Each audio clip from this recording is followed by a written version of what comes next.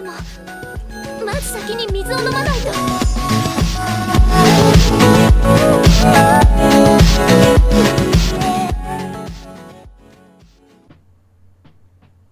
Hey, what's up guys? Today I'm just doing a quick tutorial trying to show you how I kind of do my rendering to get better quality out of my edits and stuff. And this works with any kind of edit. I do it for all my edits, for cartoon edits, anime edits. I do this method with each and every one of the edits or anything I use, anything I do in After Effects. But before I continue, I just like to let you all know that I got this idea from my editing friend Excalibur. You should check him out on his Instagram. But yeah, I'll show you just how I do that. So here I have my little, I just made like a quick edit. I might post it, I might not, but I just made a quick edit for this tutorial. So basically, you can either hit Control M to open your render queue, or you can go up here to composition and then scroll down to not add to Adobe Media Encoder, but just add to render queue. Then you hit that, then you'll see it right here, and then choose the location you want to have. What am I going to name this? Let's name it Historia Edit. Save.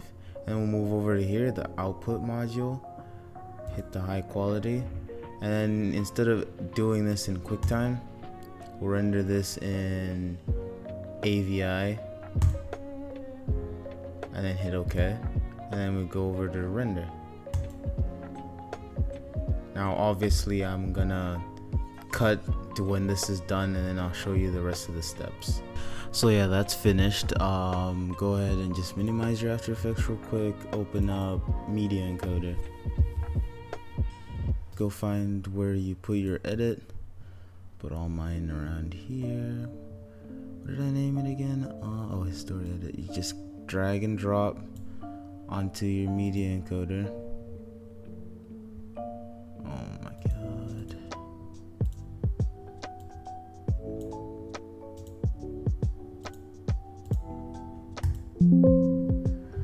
And then once that's there, you can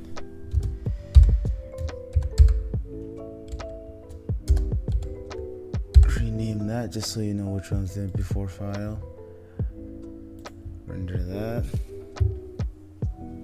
Once that renders, you can go ahead and delete the AVI file, because normally an AVI file, they're really big files. So but when you render it as an AVI file, normally what it does, it keeps the quality, but unfortunately, like you can see, it's like 4 gigabytes, which is insane for like 25 seconds. So that's why I throw it into Media Encoder, so that it can compress it into a smaller MP4 file, which is like 30 MBs, and you can just go ahead and delete your AVI file, and you should be good from there. And that's how I normally maintain the good quality in my edits. So that's just about it. If you have any other questions or want me to make any other tutorials, just throw it down in the comments, let me know, and I'll see what I can do. And thanks for watching. Hopefully this tutorial helped, and I hope you guys have a great day.